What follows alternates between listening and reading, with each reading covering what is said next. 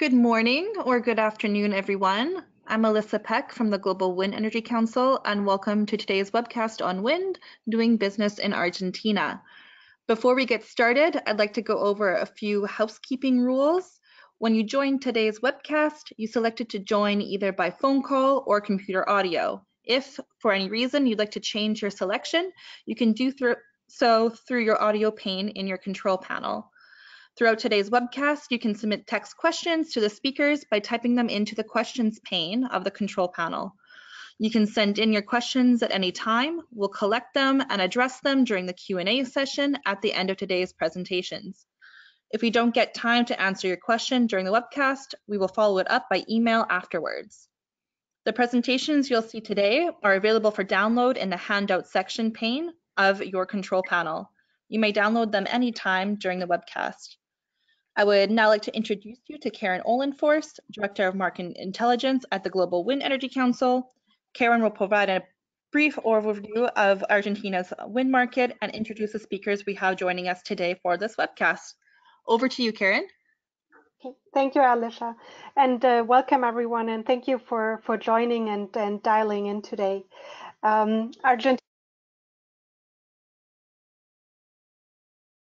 Argentina is a very relevant and interesting market for the wind industry. At the end of 2018, we had an installed base of just over 700 megawatt. And right now, with the current market activity, we see that now, as we are in the middle of the year, we have actually reached over 1 gigawatt of installed capacity in Argentina, and I think that's an important milestone. With this installed capacity, Argentina is among the leading markets in Latin America, next to very relevant markets such as Brazil and Mexico. And GWEC Market Intelligence actually expects that about 4 gigawatts will be added, 4 gigawatts of new capacity will be added in the next 5 years, so until 2023. I would like to introduce our two speakers today in the order of how they are speaking. First of all, my colleague Ramon Fiestas, our chair of the GWEC's Latin America Committee, will give a more in-depth market update. And then we have a guest speaker, Gabriel Beresuk. He is an investment consultant from the Argentina Investment, Trade and Promotion Agency, and he will share with us his insights on RenovAR and what's beyond the RenovAR. As my colleague Alicia said, please feel free to share questions in the question box, and we will take the questions after the presentations, which should last about half of this 1 hour webinar. With that, I would like to hand over to Ramon to share his insights on Argentina. Thank you, Karen. Good morning, good afternoon to you all. Thank you for joining our webcast today about Argentina. I just want to give you briefly a market update on what is happening in the wind power sector in Argentina. So what we see in Argentina is that after 2013, the wind power installed capacity started to grow in a very, I would say, in a very relevant way, joining the projects that came from Henren was the first renewable energy program launched in the past administration. From Henren, that was about 1,000 megawatts for wind power awarded in this program. The single wind farm that was effectively constructed was the one who was started operations in 2013. This was from Peneia, 218 megawatt wind farm. And after that, what we see is that with the very relevant change of the structure of the Renewable Energy Act in terms of including mandatory renewable energy targets and developing a specific mechanism in the secondary regulation to put in force the renewable energy targets through the renewable energy program RenovAR was really the driving force for what we see in Argentina in the past 3-4 years.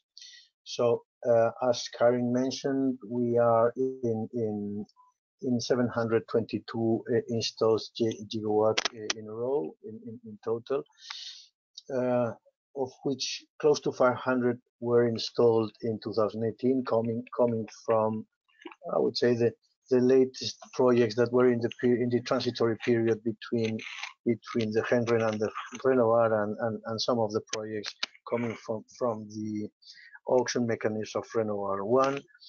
And what we see is that the trend is still going on with many of the projects that were awarded in the auctions there.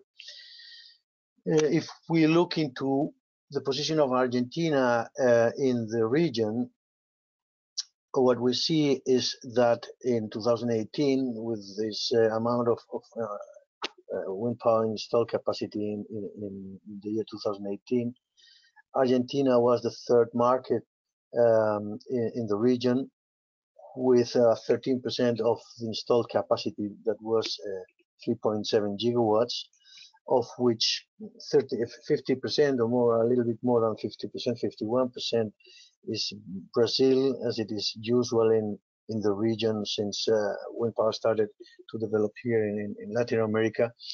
And the second market is Mexico, with 25% of the installed capacity in the year. If you look into the figures that is shown here in the right part of the slide, you will see that in total Latin America is 5% of the global installed capacity in 2018, with 25.6 gigawatts of wind power installed capacity, of which close to 60% is belonging to the Brazilian market, and close to 20% is the Mexican market. So the figures of Argentina are still here in a 3% of the total installed capacity of the region, but we expect that this figure is growing up to close to 10% in the next five years. So why? Because what we see is that this year in 2019, we expect to see a little more than 1 gigawatt of installed capacity coming from the different scenarios or frameworks that the government set up in the RenovAR program, as well as in the free market scheme. This is the matter scheme that I'm sure Gabriel is going to explain wider later. And what we see is that the pipeline of projects that is awarded in all the RenovAR program, as well as the projects in the pipeline of the matter, will give us, let's say, an outlook of close to this 5,000 gigawatt that Karin mentioned before, taking into consideration that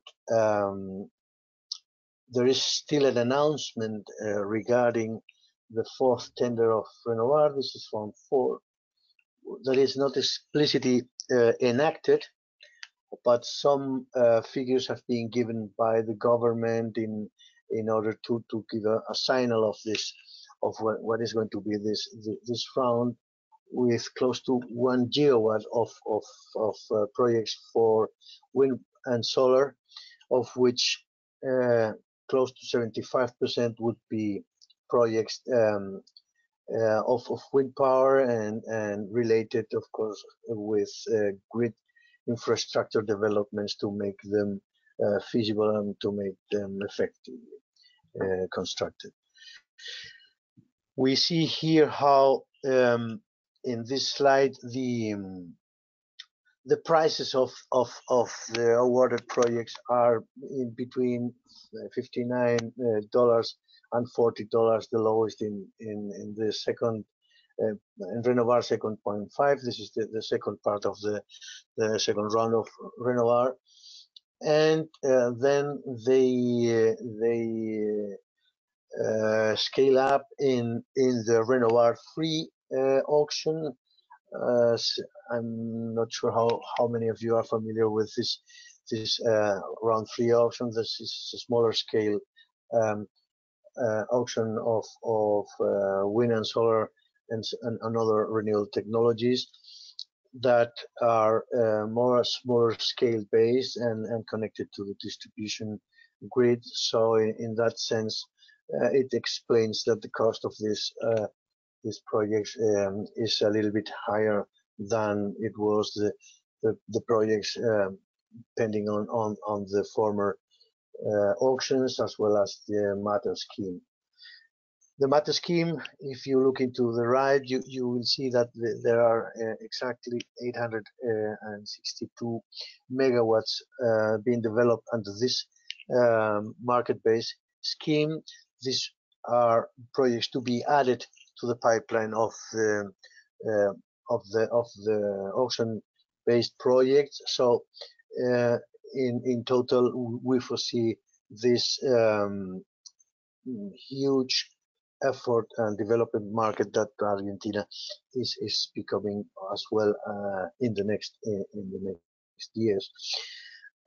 This is all that I wanted to tell you now, because I'm sure that Gabriel is going to present in depth some more details regarding all the structure of the program and what is going on in the future.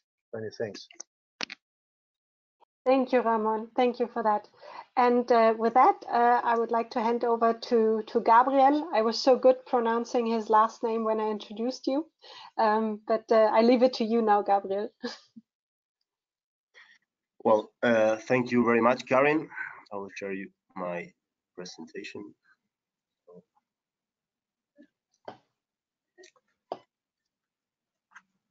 Well, hello everyone. I'm Gabriel Beresiuk.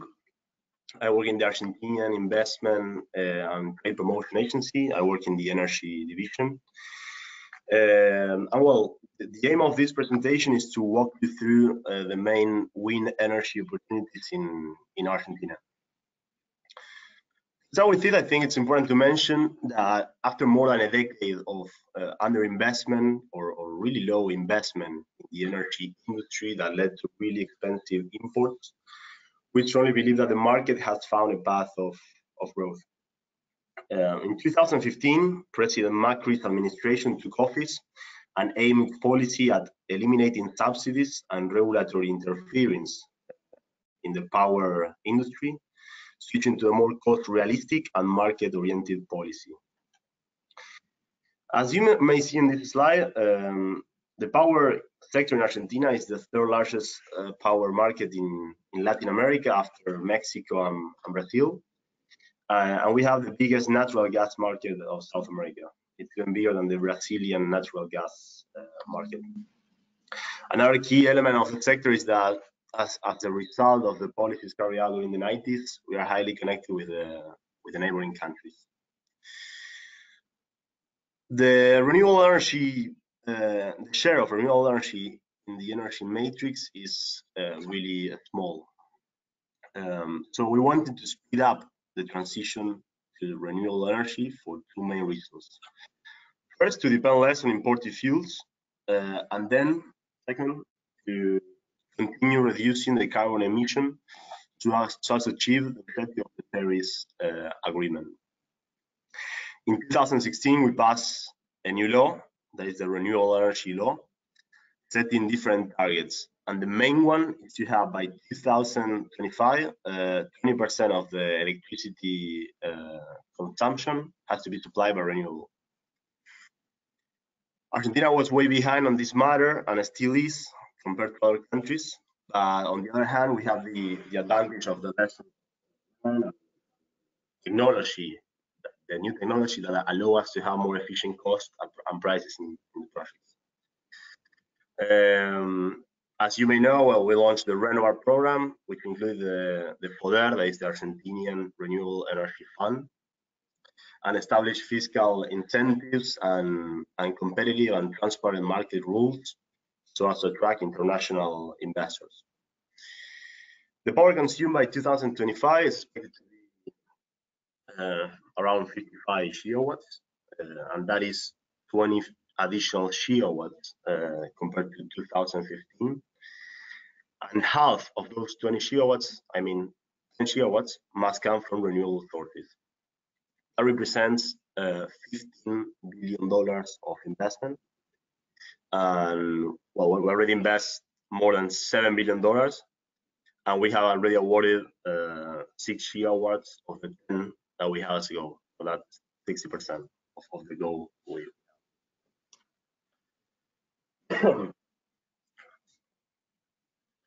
As you may know, Argentina has amazing renewable energy resources. The geographical characteristics are exceptional both for wind and solar energy. And according to the Renewable Energy Country Attractiveness Index that was done by EY, by Ernst & Young, Argentina is in the top 10 of these most attractive countries to invest in renewables.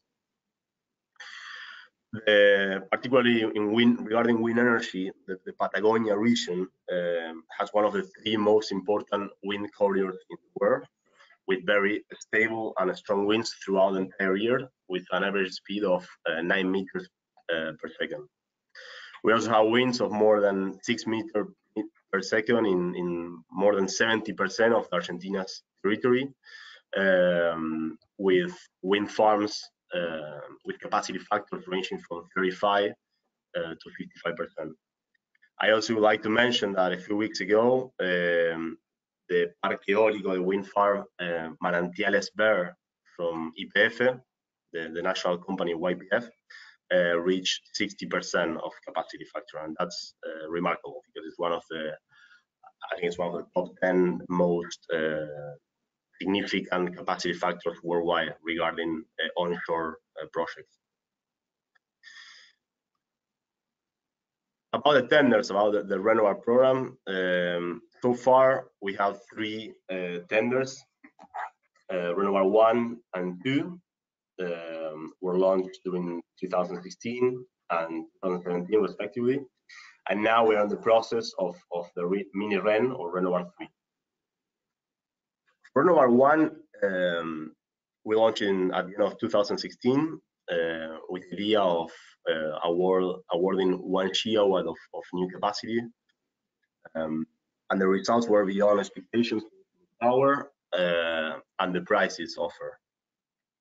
Investor interest was amazing and led to significant oversubscription of 6 times the capacity called for tender. In 2017, we launched the RenovAR 2 with the idea of awarding 1.2 gigawatts, and it happened something similar. We had an oversubscription of 8 times the original capacity. As a result of this, we ended up awarding 4.5 gigawatts of renewable energy capacity. And you might be wondering what were the critical factors of this success. The thing is that the process was simple, efficient, and transparent. We listened to the investor needs and offered a 20-year PPA in dollars with different level of guarantees and fiscal benefits. So we mentioned the public tenders, but we also have the private energy term market. The idea is to provide a feasible alternative to purchase energy different from the tenders implemented by CAMESA, that is the Wholesale Electricity Market Administration company. Why it's an opportunity, the matter? Well, for the large users, it makes it possible to comply with the renewable energy consumption quotas individually and not through CAMESA. On the other hand, the generators have the possibility of doing a business apart from tenders. Where is the carrot stick for the large users? Well, they can freely negotiate the term and the prices. they will have better prices than staying in the joint purchasing mechanism conducted by the off-taker, like Camesa. They wouldn't pay the administration and the commercialization charges. And they will have a rate discount in the power reserve fees. The generators could negotiate higher prices compared to the ones obtained in tenders, and they wouldn't suffer the curtailment risk. So far, we have more than a gigawatt of capacity awarded. This is around 1.2 gigawatts for 49 projects, and 66% of these projects belong to wind projects. What's the situation until now with all these projects? Well, we have more than 150 new power plants in operation or under construction. We're talking about 4.8 gigawatts with an investment of $7.4 billion. 117 projects belong to the RenovAR for 3.8 gigawatts, and then we have the rest of the capacity for the Matter plus self-generation projects. Regarding the capital flow of the renewable industry in Argentina, as you may see, most of the financing comes from Argentina, from local companies and from local banks. But then you have financing coming from the United States, China, Germany, France, as well as the multilateral, like the IDB, the IFC, and the CAF, the Corporación Andina de Fomento. I mentioned before briefly the mini REN. The mini REN, the idea was of this tender that was launched at the end of last year was to take advantage of the medium tension wheel. That's why the power per project cannot exceed 10 megawatts. We wanted to award 400 megawatts, and we ended up awarding around 260 megawatts for 38 projects. But this tender is still under, let's say, the tendering process. We are some projects that couldn't enter into this tender. We asked them, or we proposed them to improve their prices.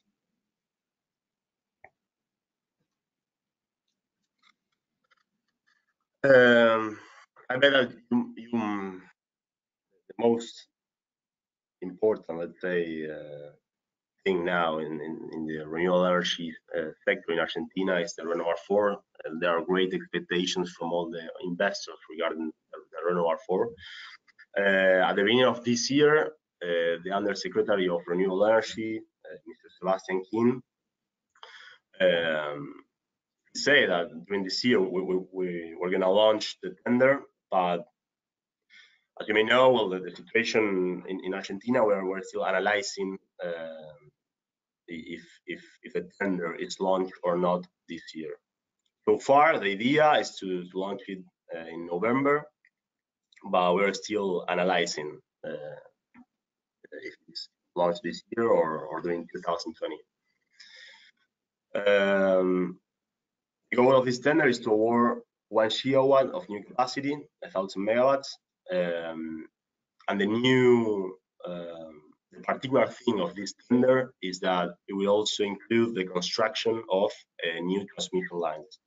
As you can see in this slide, from those 1,000 megawatts, 750 megawatts will come from wind energy, and 250 from solar. And also, it will include at least 3 new transmission lines, so as to incorporate this new capacity. Right now, the bottleneck we have belongs to the transmission, the high voltage grid transmission lines.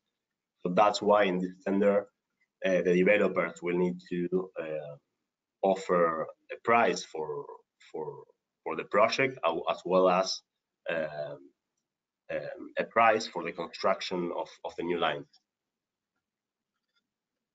To wrap up, the opportunities in the wind energy sector include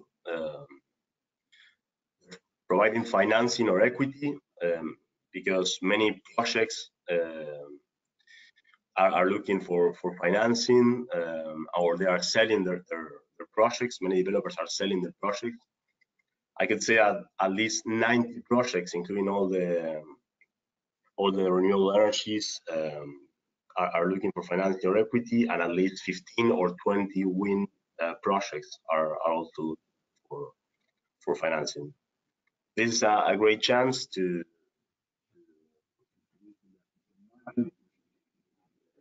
PPA contract signing with the off-taker.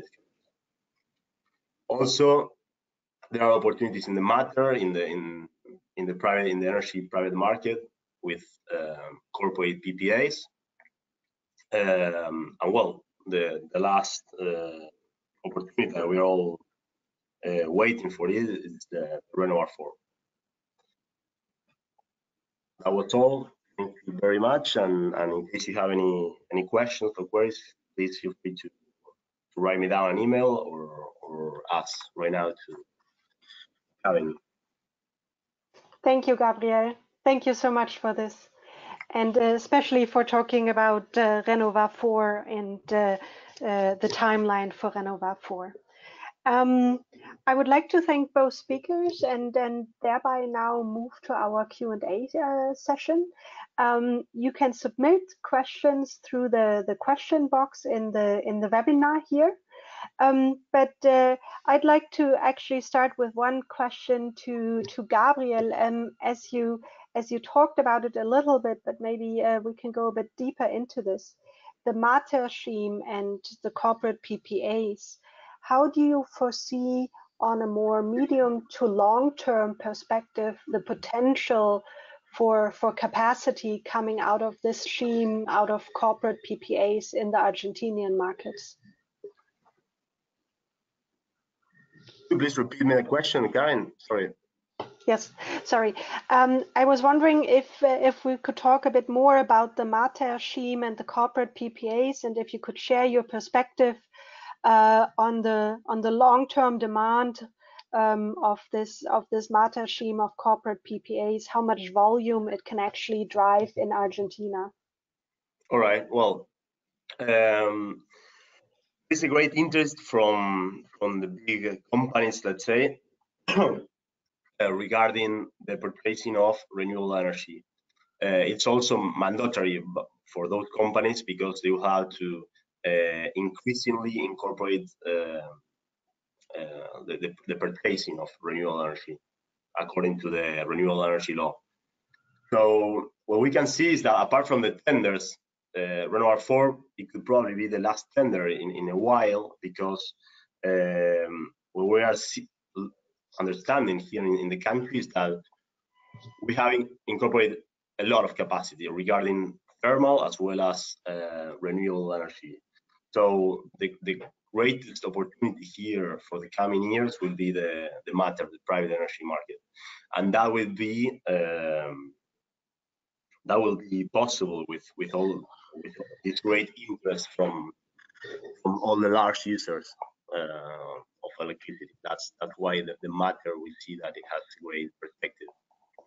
Great. We can see here many multinational companies that are here are settled here in the country, and day after day, or yeah, like progressively, they have a greater interest in purchasing renewable energy through this private agreement, let's say. Mm.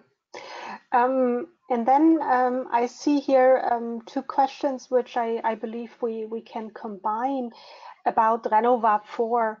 I mean, you talked about the timeline and the expected volume and the great opportunities on RenovAR 4. Could you also share your insights on the threats towards RenovAR 4? And as you also mentioned, there's the political situation is a bit challenging at the moment. Right. So, well, yeah, as you say, this is an electoral year, so we are waiting. Elections are going to be in October or November. Sebastian King said that the tender will be launched in November. The situation now is that we have a country risk above 1500 BPS. So right now, I cannot say that the RenovAR 4 will be necessarily launched with this level of country risk. We're still waiting to see how things go in the political and economical context here in Argentina. Regarding the challenges, well, transmission is the main challenge now.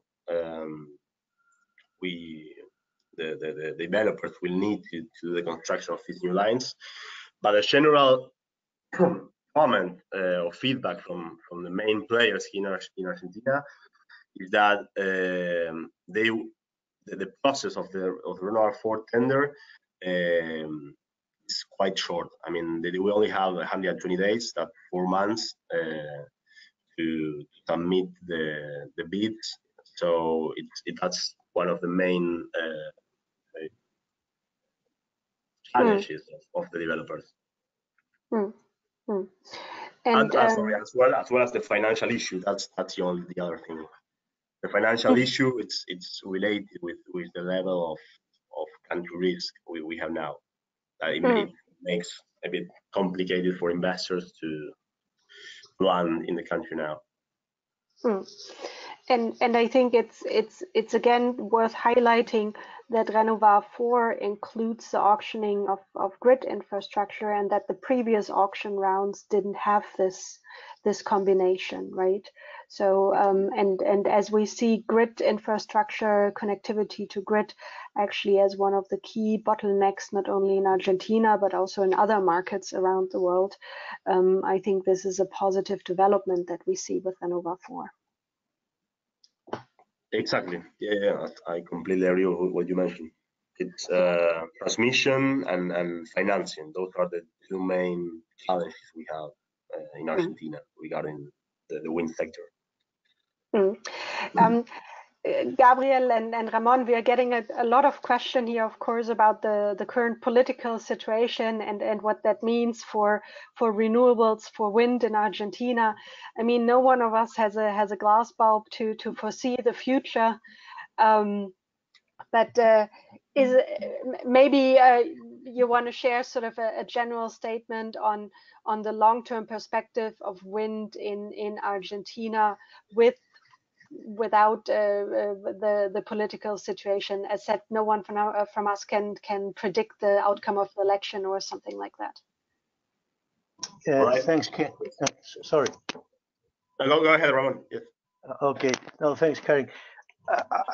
In my view, of course, we don't have the crystal ball to see what is going to happen, but I would say there are at least two very relevant facts that are going to, let's say, to guide somehow the future for Argentina.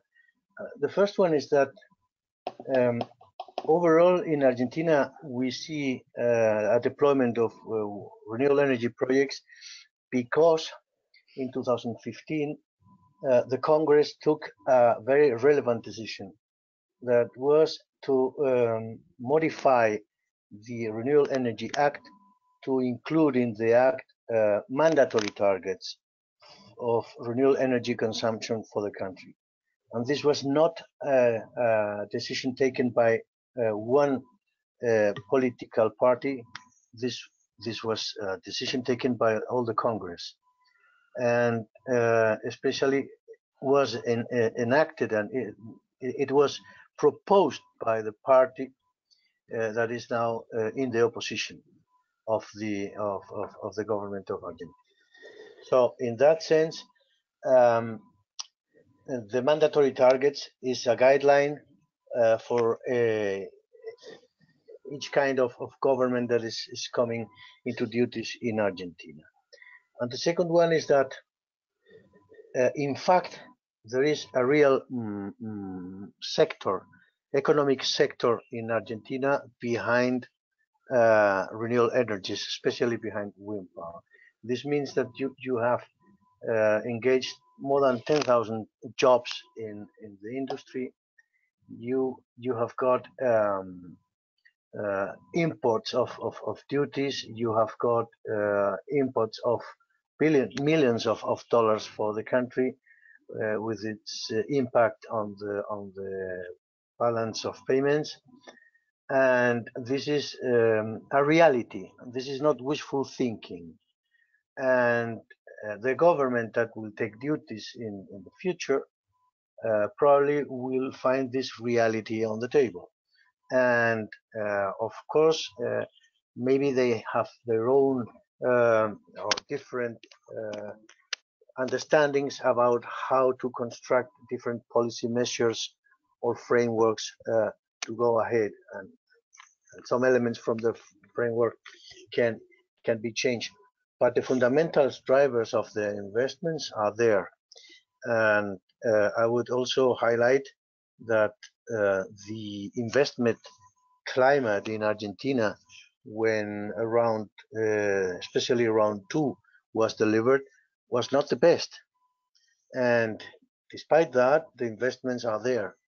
So because the structure of the program is robust enough to give much more investment confidence in this sector than in any other sector in Argentina.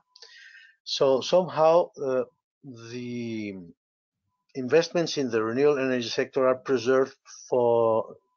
partially preserved from the macroeconomic figures in Argentina, because of the securitization structure of the projects. And this is something that is probably will be applied for any investor that wants to come into Argentina in the future. And if I did not understand wrong, the intention of round 4 is exactly to keep this structure and to work on the securitization of the projects in similar terms as it was round 1 and round 2. So in that sense, I think that the elements to keep the industry growing are there with the current government and probably with the next government as well. And this is not, let's say, contradictory with trying to exploit other energy sources in the country with different purposes. This is my thinking about it. Yeah, from my side, I agree with you, Ramon. And yes, I think renewable energy in Argentina, they are right here to stay for a while, for longer. We have a law, the renewable energy law, that was passed in 2016 and had the support of all the political parties. So that's independent from which could be the next president or political or administration here in Argentina. As I say, we have all the political parties support the law. That's one important thing to mention. And the other one is that it's mandatory. It's we had to comply with the 20% of renewable energy by 2025. So those are the two main reasons of why the political politics wouldn't affect renewable energy here in Argentina. Yeah, and Gabriel, we exactly have a question about the target of 20% by 2025. When I understand you correctly, you're saying that this is still within reach, right? Yes. To achieve that target. Exactly. Yes. Very good. We have another question, which I think is very interesting and very relevant, moving a bit away from auction and the programs, but actually to the more practical part, that is the execution of projects. how is that in Argentina? Are projects executed on time? Are there delays? Maybe if you have those insights, you can also share a bit about the EPC landscape in Argentina. That would be great. All right. Well, I don't know if this is a question for me or for Ramon, but I could start answering. You can start, Gabriel. Well, we have many projects. We have 59 projects awarded in RenovAR 1, and then we have 89 in RenovAR 2.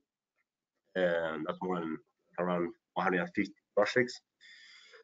It depends on the company. We have companies that they have complied with the times, with the deadlines, even before the COD, the commercial operating date.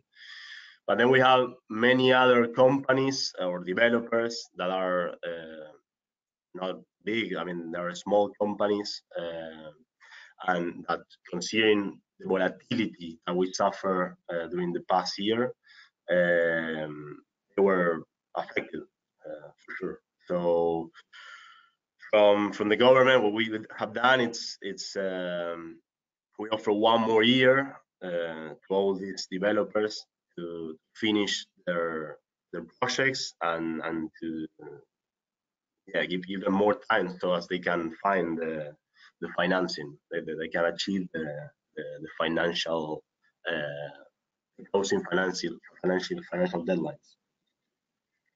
So regarding your question, I think it's relative. It depends on who's the developer. The big ones, they always comply with all the estimated deadlines, and the smaller ones, considering these financial problems, it's a bit more difficult, and that's why we offer this year of additional time, let's say. Yeah, I would add to that yeah, it's necessary to distinguish between those projects that have already resolved his financial problem, and the projects that do not have enough financing resources to start. But I would say once the project has started construction, the project usually is constructed in less time than expected, because there is an incentive to go for that. So the framework is incentivizing with more profitability those projects that are that are entering into grid or connected before COD expected in the contract. So there is a supply chain in Argentina enough to comply with the COD, if this was the question that the person was trying to understand or to find out. There is a supply chain in Argentina that is capable to facilitate the construction and the COD in time. Yes. Well, thank you so much. Again, I think that's a very relevant point, if delays actually become a bottleneck in a market or not. And I really appreciate your differentiating answers here about the situation in Argentina. As said, there's a lot of things going on in Argentina right now. We hear a lot of news for us not being in Argentina. And no one of us can really foresee the future. Also, when we maybe see at past events that happened in the Argentinian market. I would like to thank here our two speakers, Gabriel and Ramon, for this very good perspective on the Argentinian wind market. I would also like to highlight 2 things. GWEC Market Intelligence is updating our market outlook. You saw our updated outlook for Argentina. And first and foremost, I would also point to you that GWEC is hosting the key industry event for the wind industry in Argentina, Argentina Wind Power, on September 4th to 5th. And this is an event where the key decision makers in that market will be present. And I'm sure we're going to hear a lot more also about the progress of RenovAR 4 during this event. I thank you all for dialing in today and participating in this webinar. You can reach out to us if you have any questions afterward, or if you have any issues, maybe downloading the materials also. And with that, I would like to close here. And again, would like to thank you and wish you all a very good day. Thank you very much, Karin and Ramon, and looking forward to seeing you in 2 weeks. Thank you very much, Gabriel. See you there. Thank you.